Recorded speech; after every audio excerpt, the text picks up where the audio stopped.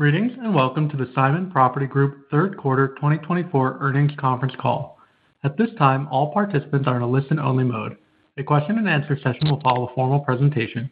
If anyone should require operator assistance, please press *0 on your telephone keypad.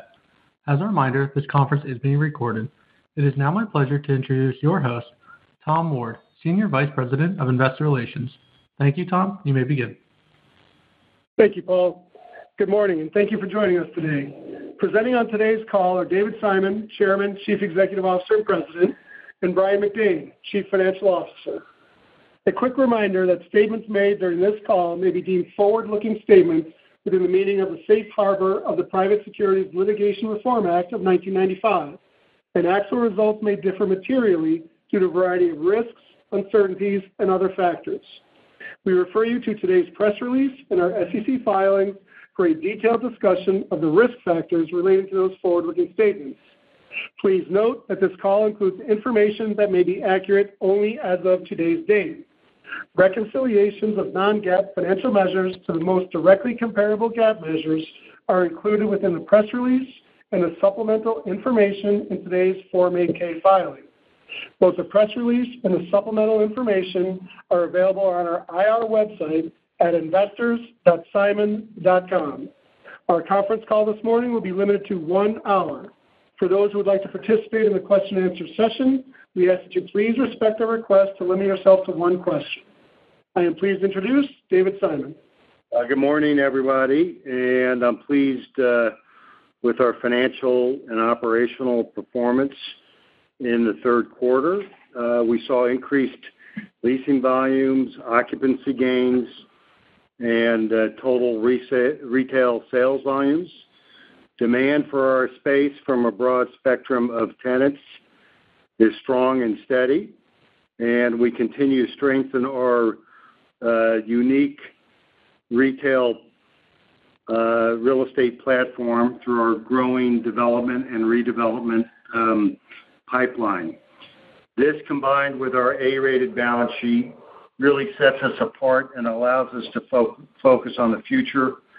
We raised our dividend again to $2.10. We're now at our historical high, overcoming the arbitrary, capricious closing of our real estate during COVID. We have a low payout ratio.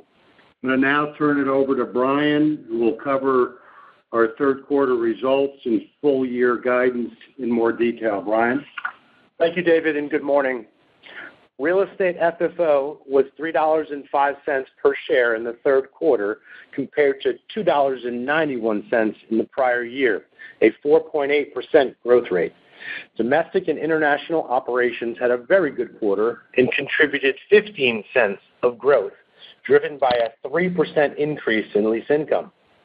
Third quarter funds from operation were $1.07 billion, or $2.84 per share, as compared to $1.2 billion, or $3.20 per share last year. Third quarter results include 13 cents per share of non-cash net loss and fair value adjustments from the mark-to-market on the Klepierre exchangeable bonds we issued in November of 23, which mature in November of 2026. The non-cash loss on derivative is due to the outperformance of Klepierre's stock price, which increased 18% during the third quarter. As a result of the stock appreciation, the market value of our Klepierre investment increased by approximately $400 million during the third quarter. OPI was an 8-cent loss in the quarter due to reduced discretionary spending by the lower-income consumer at two Spark brands, and also from the loss of income from ABG in the prior year due to the sale of our interest earlier this year. As a reminder, the prior year results include 32 cents per share in non-cash gains from the partial sale of our ownership in Spark in the third quarter of 23. Domestic NOI increased 5.4% year over year for the quarter due to continued leasing momentum. Resilient consumer spending and operational excellence delivered the results exceeding our plan for the quarter. Portfolio NOI, which includes our international properties at constant currency, grew 5% for the quarter. Malls and outlet occupancy at the end of the third quarter was 96.2%, an increase of 1% compared to the prior year. The Mills occupancy was 98.6% at the end of the quarter. Average base minimum rent for the malls and outlets increased 2.3% year over year, and the Mills increased 4.5% year over year. Leasing momentum continued across the portfolio. We signed approximately 1,200 leases for 4 million square feet in the quarter. Through the first 9 months of 2024, we have signed more than 3,900 leases for 15 million square feet, which is expected to generate more than $1 billion of revenue.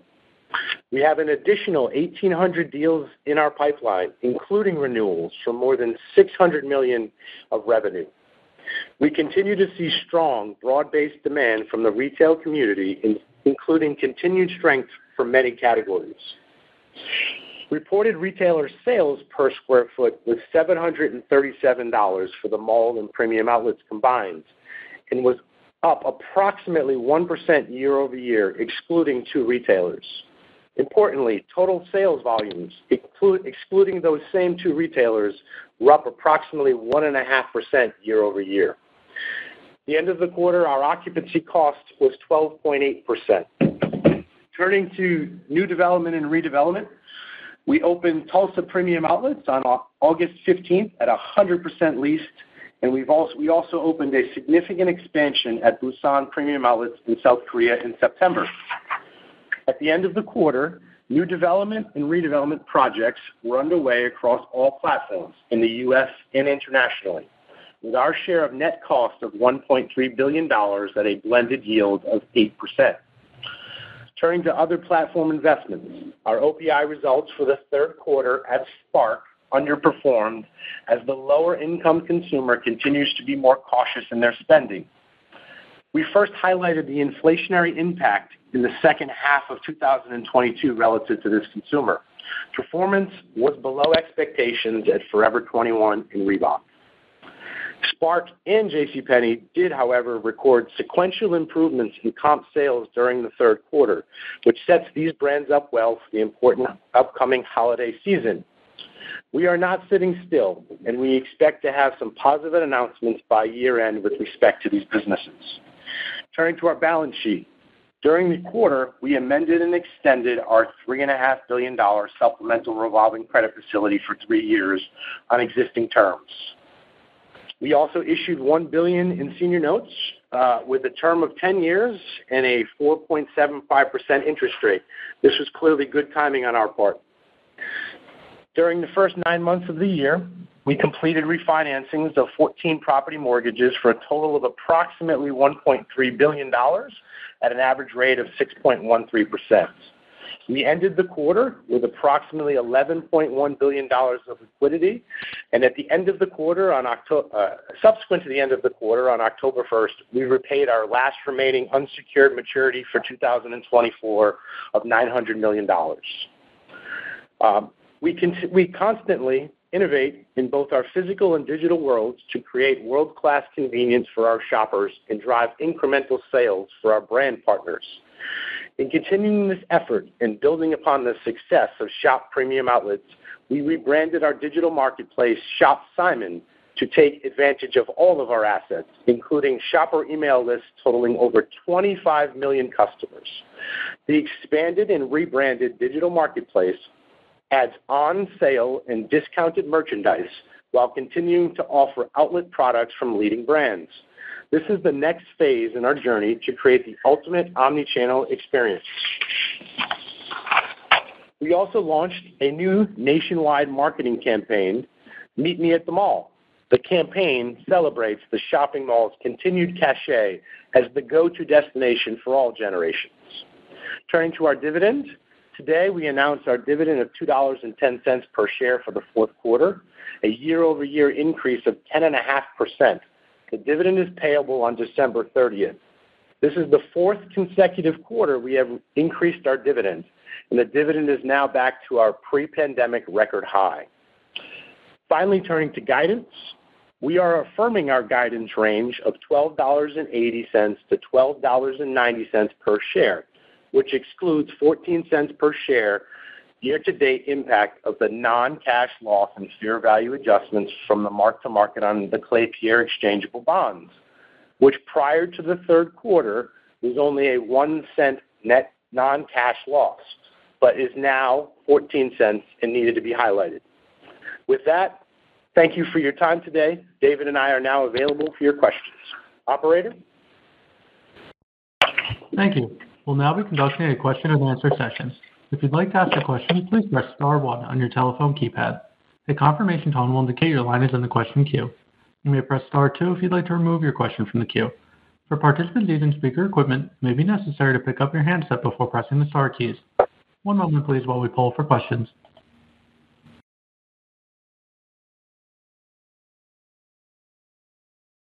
Thank you. Our first question is from Steve Sakwa with Evercore ISI. Please proceed with your question. Yeah, thanks. Good morning, David and Brian. It sounds like you've got great momentum on the leasing front, and with the portfolio, north of 96%. I'm just curious how you guys are attacking the lease expiration schedule over the next couple of years, and whether you feel like pricing power is moving materially in your favor, just given the interplay with sales being a little bit flat, but obviously there being strong demand for high-quality retail space. Yeah, Steve, I'll answer that simplistically, I guess. I would say that our job is to continue to improve the merchandise mix at our real estate, and so it's more than it's a lot more than just what rent you can charge. It's really what is the right retailer, tenant, et cetera. What's the right mix for that property? And we take more of a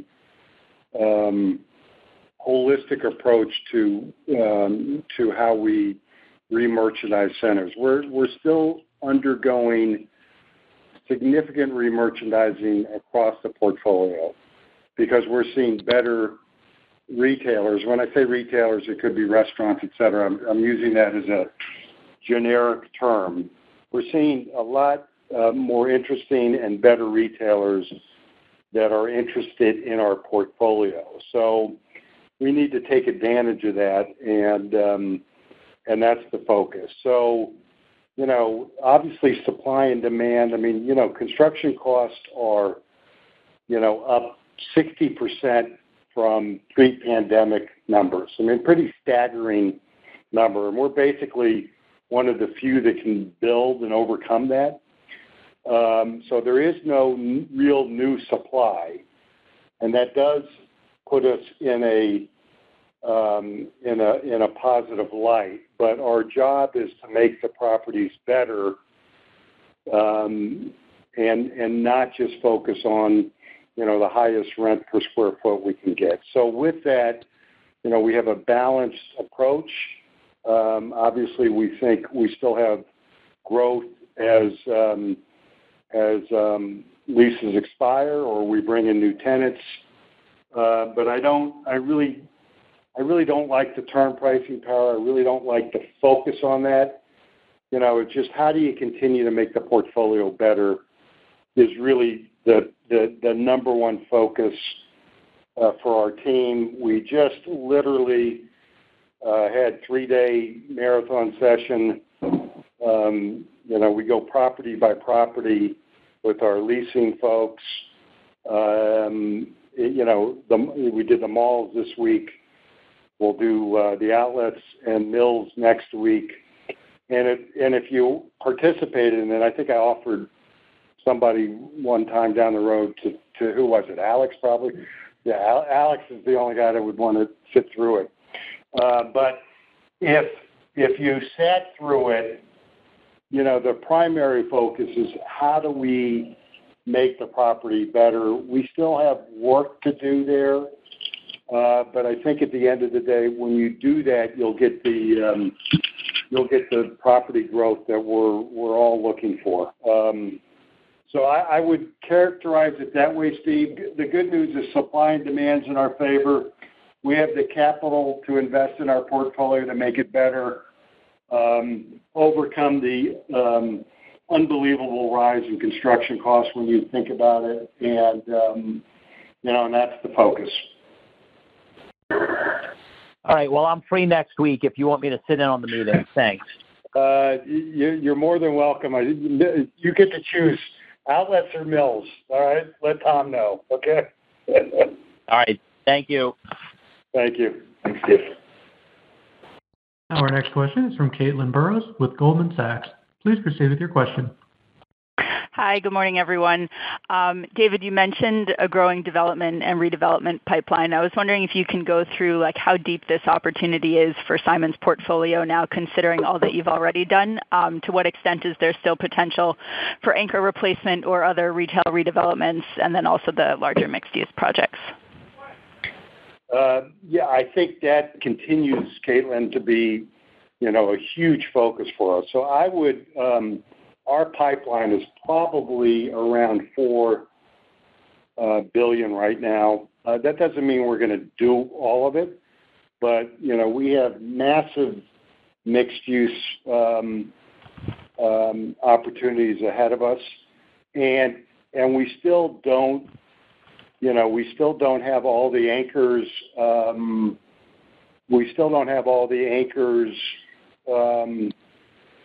Redeveloped the way we want to. We have opportunities at like at Barton Creek or go down the line. If you looked at kind of some of the Sears, Fashion Valley is a great opportunity where we're going to get the JCPenney space back and probably do about a $500 million redevelopment between retail and mixed use. Our residential pipeline, as an example of that, is over $1 billion today, and without including kind of the Fashion Valleys or the Barton Creeks of the world that we think could do residential. And we continue to see an interesting relationship between residential development adjacent or part of our existing retail format. They actually go hand in glove. It's very encouraging to see. I think if you listen to Don Wood, he'll tell you the same thing. So that is exciting. We're going full steam ahead. As you know, that supply, it's probably, in certain markets been oversupplied, but the reality is nobody building now. And if you think how we're looking at it, it's going to take 2 to 3 to 4 years. And as we bring these on, there'll be no new supply. And I think that'll put us in an advantageous situation. So long story short, say $4 billion. And, roughly a third of that is probably resi. Let's go on office. But some office, like for instance, we just approved a deal, and I don't think it's in our 8K, but we just approved a deal at Clear Fork, which is in Fort Worth. A kind of a newer center. And we just approved a deal with our partner to build an office and retail on the ground floor. The office is going to be, I don't know if I can say it, but basically, we don't have, it's not big. It's, 50,000 square feet. And Wells is going to take, the majority of it. And so we'll still do smatterings of those kind of projects, as we go forward. But, building a big spec office, I think, out of our pipeline. Got it. And just to confirm, I know in there you were talking about retail office, not so much office, and the multifamily. You mentioned at one point in there overbuilding. That was on the residential side, correct? Correct. Yeah. Correct. Got it. Thank you. Thank you. Our next question is from Jeffrey Spector with Bank of America. Please proceed with your question. Great, thank you. Maybe just, following up on the first question topic, David, your comments on merchandising mix. maybe something else that is sometimes overlooked. I know, you guys talked about the omni-channel experience and what you're doing there. Meet me at the mall. Can you expand a little bit on some of the key initiatives that the company is doing to, again, engage customers, bring them to the centers, and how this may evolve over the next few years? I know, of course, this holiday season you have some great programs. Thank you. Sure. So I would say, Jeff, that the mall continues to be a unique gathering place, and I think we all get too focused on whether it's enclosed or has a roof on it. I mean, to me, it really doesn't matter. It's kind of what is the best retail project in that trading area, and we believe that, and if you talk to really new and exciting companies like a Shein or other Skims, or kind of the new wave of retailers / marketplaces, they all believe in our product, and we're seeing a rejuvenation of the younger consumers wanting to hang out at the mall. And I think it's our obligation, both for us, and our investors, et cetera, and also for the retailers to really highlight that. Now, we don't have unlimited budgets, like the tech companies, right? But we try to do the best we can to reinforce that, hey, this is cool. Now, at the same time, digital is important, right? So 15% of commerce is digital, and we think we can play in a role in that. We think the best way to do that is through Shop Simon. We made sure we had proof of concept before, we put kind of our brand on it. If you remember, it started Shop Premium Outlets. We floundered around until we partnered with Michael Rubin and RGG. We hired some, top-notch talent there. We're building our marketplace. We had proof of concept, and then we decided to rebrand it under Shop Simon. So, we do think, and then ultimately this we'll hang a loyalty product on that, which will be important. And then ultimately, we have Simon Search, which will hang on that. And, we'll end up with, ship from store, pick up at the mall, et cetera. So it's the flywheel is starting to fill itself out. But in the meantime, we want to reaffirm the positive nature that our product means to the community, means to our retailers, as we grow on. And we can't ignore digital because, let's face it is around that 14, 15%. It's not growing the way it used to, but, we have to assume it might. So we have to play in there. And I think with Shop Simon, we've got the right product. Our retailer relationships and faith they have in us gives me confidence. We have the right team. We have the right partner in RGG. I think gives us confidence that, we'll continue to create real value out of that platform. But it's not overnight. It takes time.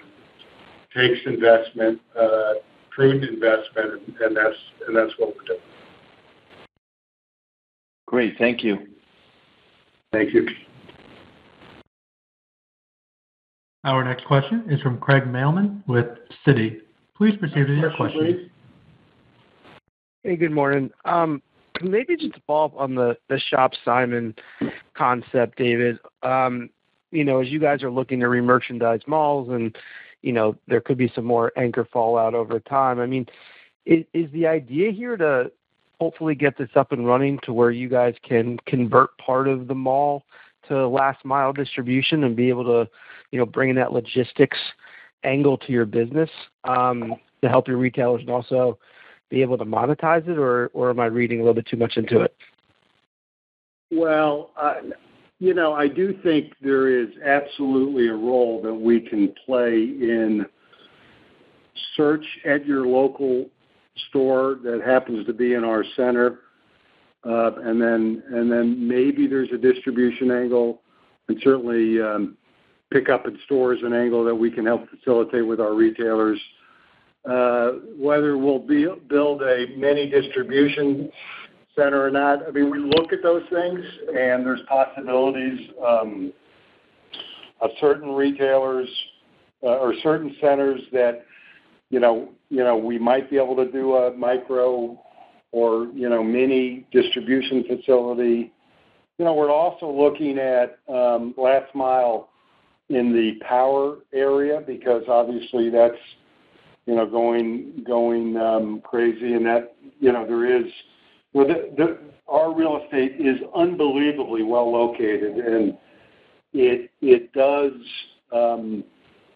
it is not, we're not out in the hinterlands, and last mile is very important, and we usually have real estate that's, A1A. So, there's possibilities. It's not going to be dominant or whatever. It'll be selective, but there are potential possibilities. Thank you. Thank you. Our next question is from Greg McGinnis with Scotiabank. Please proceed with your question. Hey, good morning. I guess congrats on the strong leasing quarter, crossing 96% in occupancy ahead of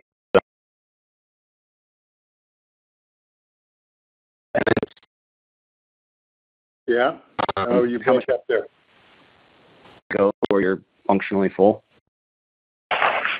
Well, look, I think we can still increase our occupancy, but also beyond occupancy, and I said earlier, we're really focused on merchandise mix. So, but we still have room to grow our occupancy. But more important is that, bringing in the right tenants in the right center, in the right location. That's a huge focus for us. But we still think we have plenty of opportunity to grow our occupancy. Okay, thanks. And just one quick one on FFO per share guidance. We're trying to better understand the expected full-year contribution from real estate as opposed to some of the noise that's generated by other platform investments. Are you still anticipating around 0 cents from OPI, or is that lower now and maybe offset by better real estate performance? Greg, it's Brian. I think we now think the OPI contribution is going to be a -5 to -10 for the year, but it's being offset by significant improvement in the real estate FFO estimation. Okay, so overall then we expect it to improve in the fourth quarter for sure. Right, but I guess overall I think my takeaway is that the real estate business guidance would be increased this quarter if it were standalone. Yeah, if OPI is, you're breaking up. I don't know if it's our phone or yours, but OPI has been a drag this year from an FFO point of view. Now, remember, we essentially have 4 assets in OPI, okay? We have our investment in RGG. We have our investment in Jamestown. We have our interest in Spark and JCPenney. When you put it all together, we have positive EBITDA in those businesses, of a meaningful amount. But again, when you own an interest in a retailer, you've got lots of depreciation, lots of expenses that end up hurting FFO, but not necessarily the EBITDA line. So I just want everybody to put in that perspective. And again, I would also mention to you that, our investment in both Penny and Spark is de minimis at this point. We have a little bit more investment in RGG and Jamestown, but the size of our company, is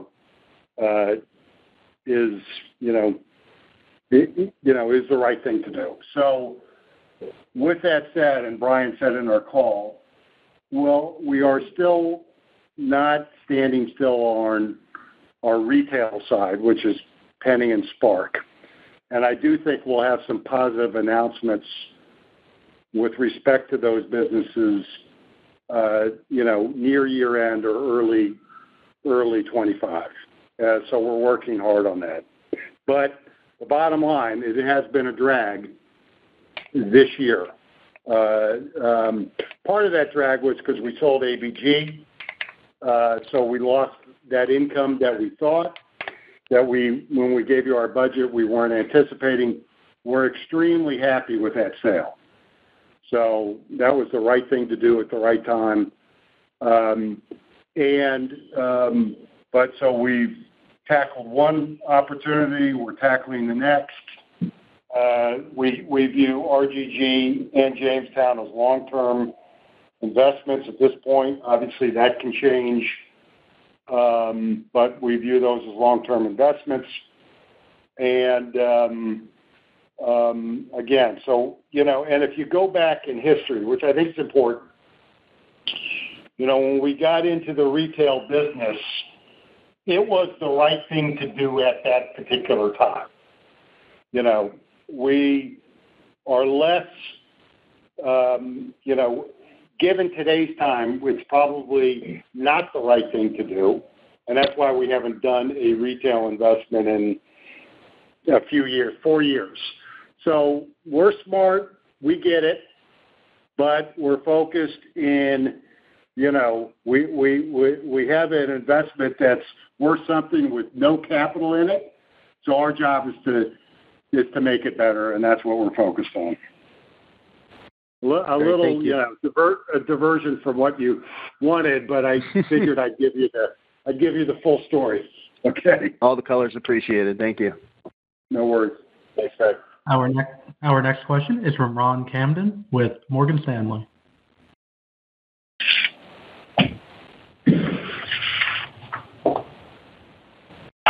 Ron? Looks like we lost Ron.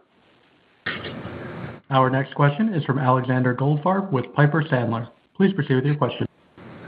Hey, morning out there, David. And yeah, I'm happy to coordinate with Tom and Steve on sitting in on one of those leasing sessions with you. We'll do it. You'll either be fully impressed or the detail might overwhelm you. So we'll see. I look forward to being overwhelmed. So question, David, just getting back to the commentary on the 96% plus leased performance of the portfolio and the comments that you've made about, the opportunity in the malls. As you look at the bottom tier, for a long time you talked about the bottom 20% driving cash flow to reinvest in the top malls. But given how competitive the retail environment has become, lack of new supply, are you seeing new opportunities in your bottom 20% of malls that previously you would have just harvested for cash flow, but because of the changing landscape, you now see opportunities that didn't exist a few years ago? That's a good, that's a really interesting question and a good point. I think based on, if you asked everybody on the last 3 days of the mall portfolio, we absolutely, not every asset in the bottom tier. And again, I don't like that phrase, but I'm going to use it anyway. I would tell you, if you talk to our team, our leaders in that area, John Murphy and Eric Sadi, Rick, God love him, still loves to, go through it, and John Rulli, et cetera. I would say to you, one of the real opportunities for this company is to improve the bottom 20. And because you're right, there's no new supply in those markets. Just like, human nature, we always want to work on the sexy stuff, right?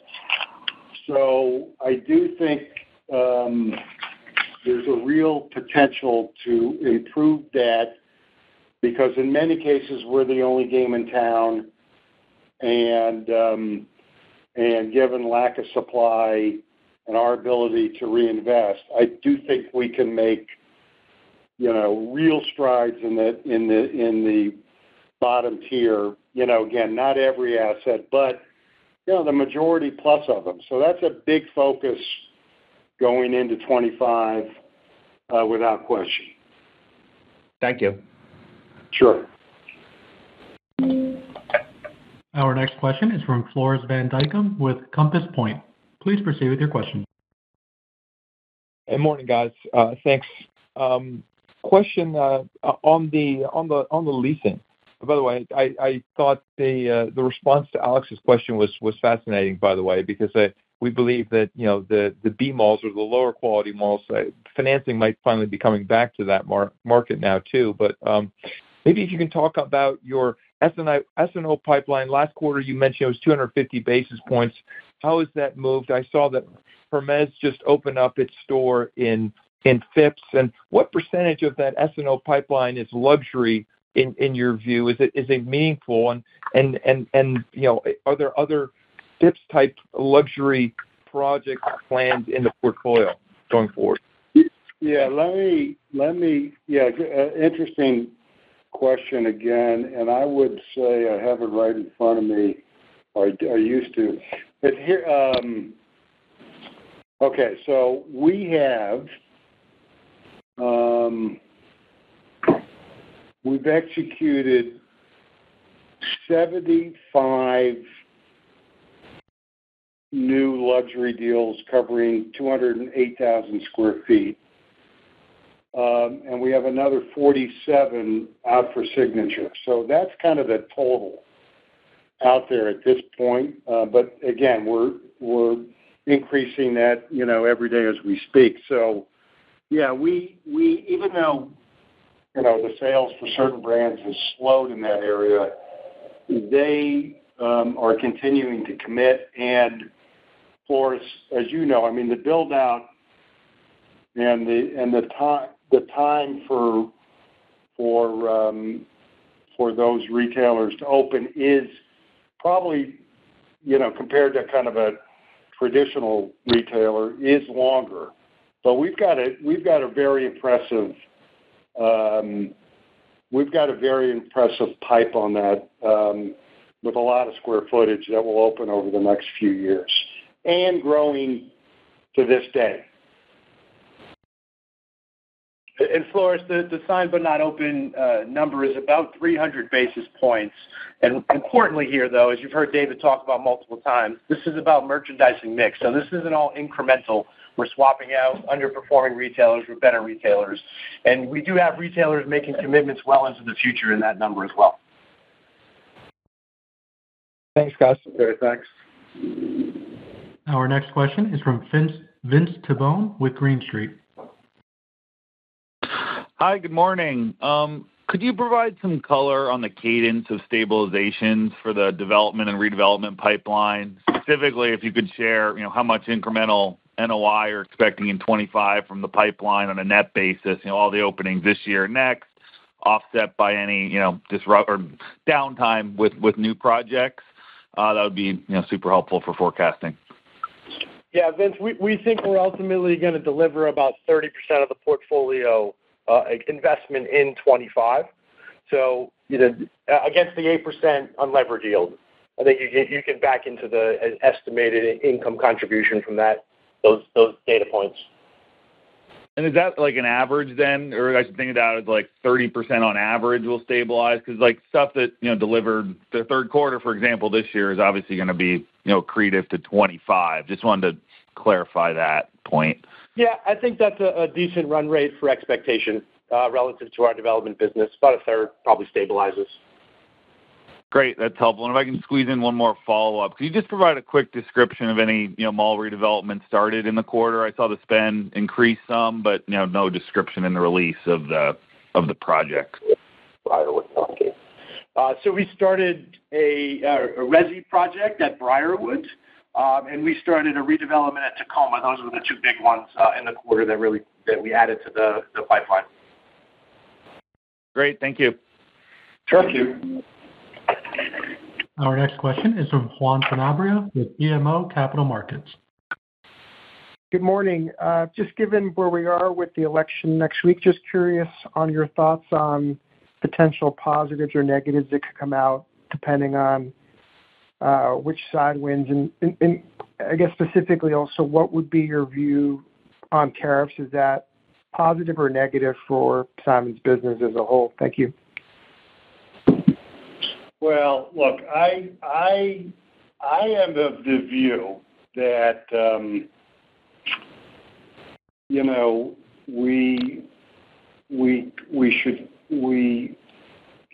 of the view that CEOs, whether they're founders, kind of like the way I feel, or up through the ranks, ought to stay out of politics. Okay.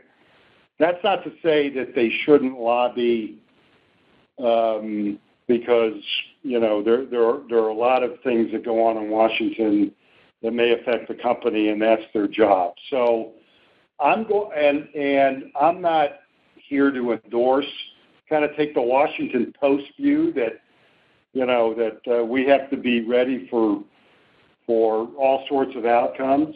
I do think because of the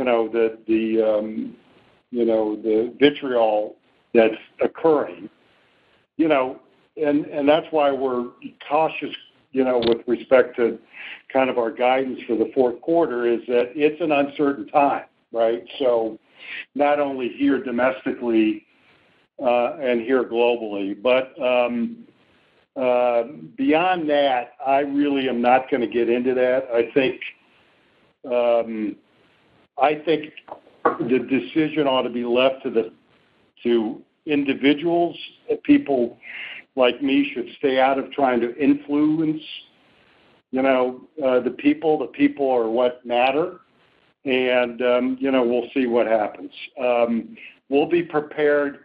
There's basically 6 potential outcomes, right? If I had to do it right, you could have a Democratic sweep, you could have a Republican sweep, and then you can.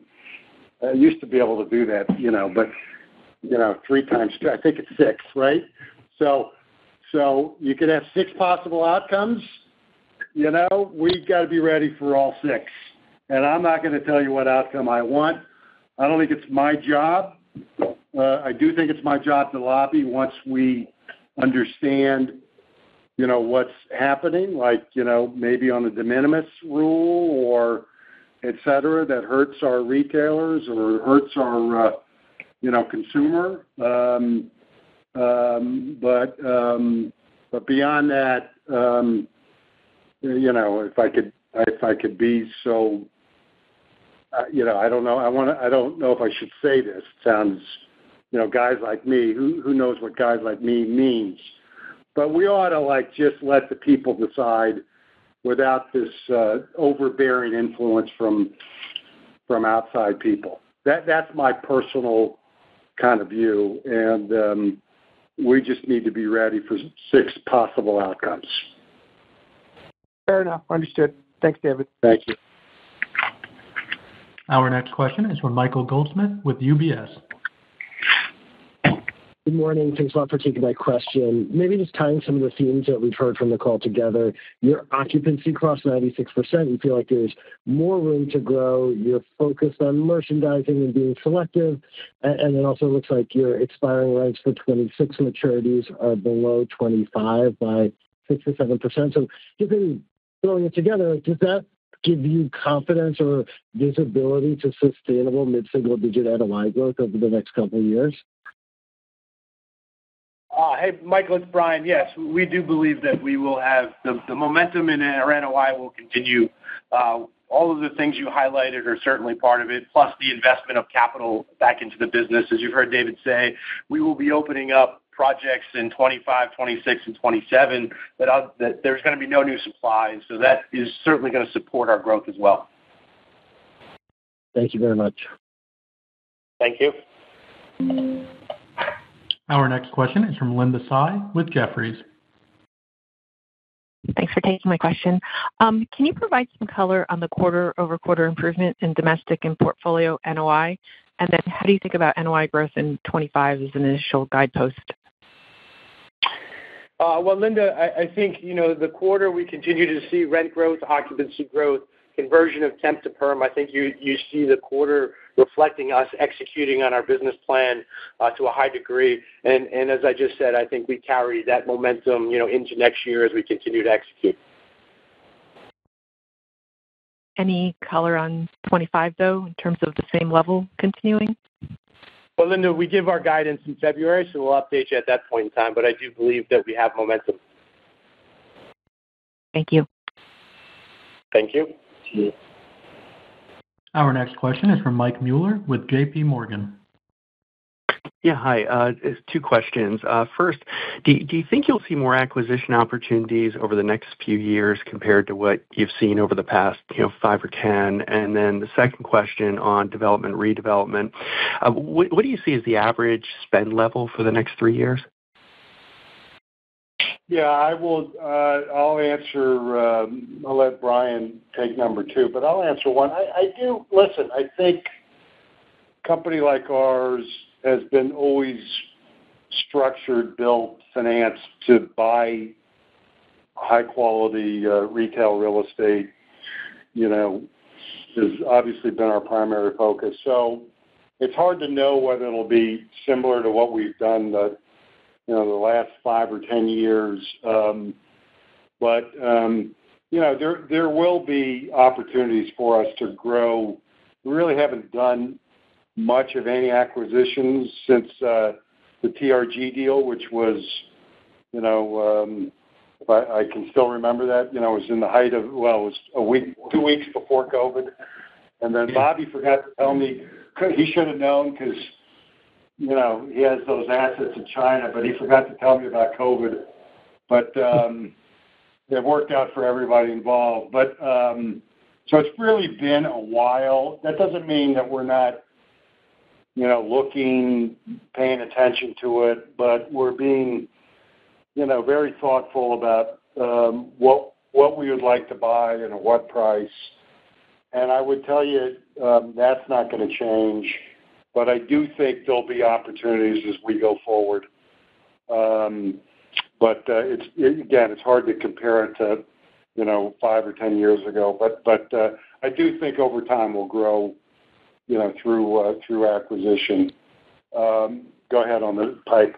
And Michael, I think as you think about the development and redevelopment pipeline, you heard David talk today about there's about a $4 billion shadow pipeline. We've got $1.2 billion committed. I think you're going to continue to see us committed for $1.5 billion a year. That could, ebb and flow by $200 million on either side, just given the size of the projects and the delivery of the projects. So we do see that level of investment available to us over in the future. Great. Appreciate it. Thank you. Thank you, Michael. Our next question is from Ki Bin Kim with Truist Securities. Thank you. Good morning. Just going back to shopsimon.com, can you just provide some high-level parameters on the progress you're making, the traction you're gaining, and also curious about the back-end logistics side of it. If you're, given the multiple brands you have, are the shipments being consolidated, or is it still, each individual retailer sending shipments? Yeah, I'll answer that first. I mean, look, we're early days in using Shop Simon for delivery. Remember, it's mostly a marketplace, but we think over time that'll be a service that we'll be able to offer through the Shop Simon app or website. And I would say we've had remarkable growth in our GMV. We just rebranded it, so I'm only hesitant because we do have a partner in that, and I'm not sure I should disclose that to you. But we've got a meaningful growth in our GMV there. And now that we're going to use our brand and our, as Brian mentioned in his marks, our 25 million email list and add loyalty, we think there'll be more retailers on, which will add to GMV, which will add to the overall volume of the site. So I'm just going to be cautious, Kim-Bin, because we have a partner there. So the good news is we're making a lot of progress, and we've got real traction. We've got a number of retailers. I don't remember exactly, but Brian or Tom can tell you after the call. But I'll hold off on the GMV right now. Maybe at some point we'll be able to disclose that. Okay, thank you. Thank you. Our next question is from Ron Kamdem with Morgan Stanley. Hey, just a quick one from me. Just looking at the sort of the domestic NOI growth, almost 5%, which is pretty strong. In the past, you sort of made some comments about next year sort of hitting that 3% number. Just curious to get some updating comments on what you're seeing on the ground and any sort of differentiation between the traditional mall and outlet business as well would be helpful. Thanks. Yeah, listen, I think overall they're all kind of moving in that direction. So I appreciate you trying to get us to disclose our 25 comp NOI growth. We will do so in February. We're just going through the phase of that now, which is, as I mentioned to you, we did the malls this week. We do the outlets and the mills next week. But we'll absolutely share that with you with our year-end earnings in early Feb. But again, I think the momentum that we're seeing over the last couple of years continues. That's the important point. Thanks so much. Thank you. Thanks, Ron. Thank you. There are no further questions at this time. I'd like to hand the floor back over to David Simon for any closing comments. Okay, thank you. I appreciate all the questions and interest, and we'll talk soon. If we don't talk, have a good holiday season. Thank you. This concludes today's conference. You may disconnect your lines at this time. Thank you for your participation.